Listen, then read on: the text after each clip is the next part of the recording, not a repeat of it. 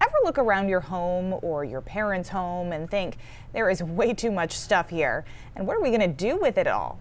Children once wanted to inherit their parents' family heirlooms, things like 100-year-old furniture and art, but that is changing, and with it the world of antiques has changed too. So why have our feelings toward old possessions, many of which have a connection to our family history, changed so much? 207's Beth McAvoy has the story.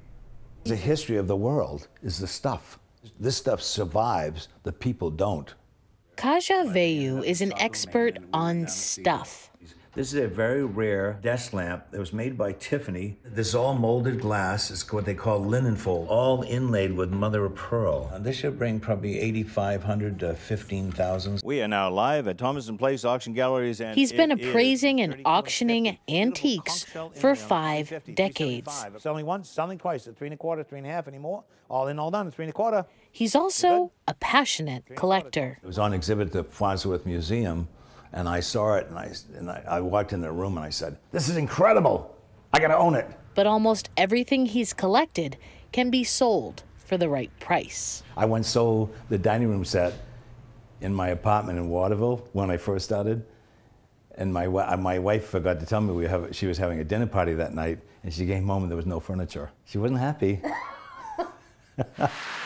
When I first started in the business, you really had to haggle with people to get them to sell you something or let you sell something for them. The prices of antiques have taken a dramatic nosedive over the last few decades. And now they're practically beating down the doors to have you sell their stuff. According to Veyu, there are many reasons. All these new decorative designer magazines showing, you know, stock white houses with minimal furniture. Then they came in with all this light-colored Scandinavian furniture. As baby boomers downsize and their children say no thanks to their parents' old things, their heirlooms are flooding the market. The quality of the workmanship in the past far surpasses anything that's made today. Veyu thinks a lack of appreciation for history attributes to antiques falling out of style. This would have been made by a master craftsman, a master cabinet maker.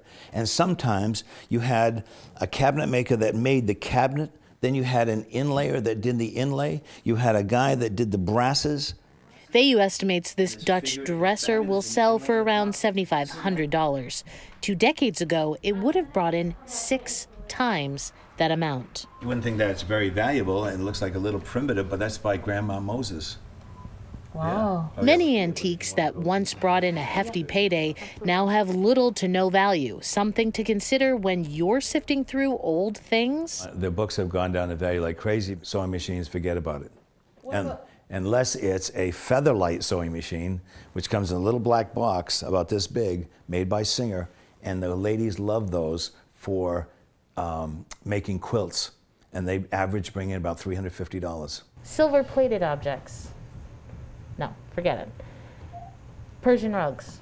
Persian rugs are good to about 50% of what they used to be. Veyu says look out for rarities like this pear-shaped tea caddy, which is worth $1,000. This was lined with lead. It's amazing there's any Englishman left, and it kept your loose tea in it. Or penny banks, which can bring some serious dough, $1,500.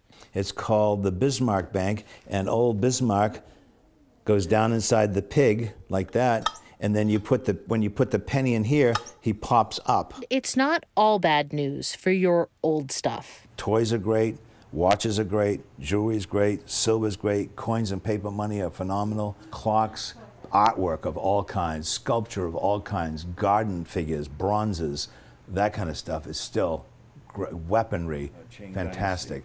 Native American, Chinese, Russian, Persian, all stuff that years ago we couldn't even sell.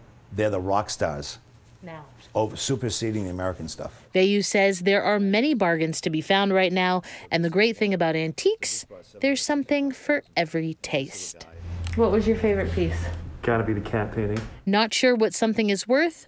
4 decades ago, Veyu started Free Appraisal Day. Once a week, anyone can bring in items and he'll give them a free appraisal. Many treasures have been found on this day. We had a gold and a lump emerald ring from a pharaoh in Egypt. A smoking cabinet made out of a skull of a monkey. I mean, people have the craziest things. If he could persuade people to hold on to some things, he'd recommend those that have sentimental value rather than financial value. Now, we know in fashion, just like I'm sure in antiques, these things come back in style. They do. Do you see them having a resurgence? Not in my lifetime. Maybe you guys. Hopefully in you guys. Otherwise, none of this will be saved.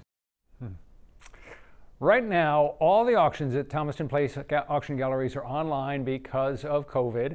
Kajaveyu says the majority of what he sells comes from Maine homes. However, he does travel all over New England, the U.S. and Canada in search of antiques. And Amanda, you and I have a little personal experience. Your parents recently moved, my parents passed away, and we know what it's like to try to unload some of these family possessions.